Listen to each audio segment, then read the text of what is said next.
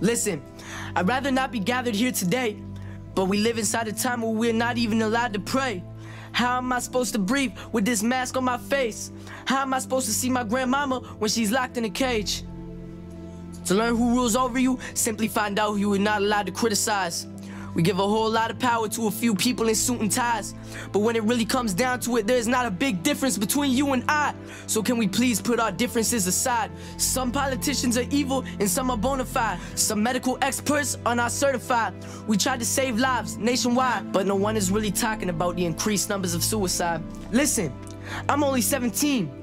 But I'm speaking for all of us. This is not just me. We live inside of a time where we're not allowed to speak, and service not enough. We got some children to feed. Remember when they said lockdown would only be a couple of weeks? Tell me, who is the shepherd if all of us are sheep? Before COVID, I had way bigger dreams. I'd rather die on my feet than live on my knees.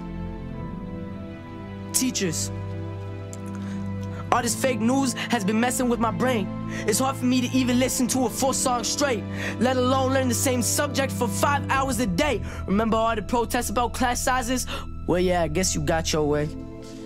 This part is for the uniform, men and women in blue. This is your future too. Do you really think your government is telling the truth? If this keeps up, there'll be a whole lot of people with nothing to lose. There's people online, they do not support us, but they'll be crawling back to us farmers when there is a food shortage. There's power in numbers, they cannot ignore us. People will understand why we're valued and have importance. But who am I?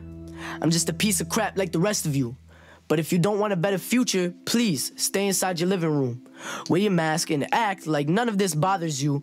I encourage the other side to see a different view. One more.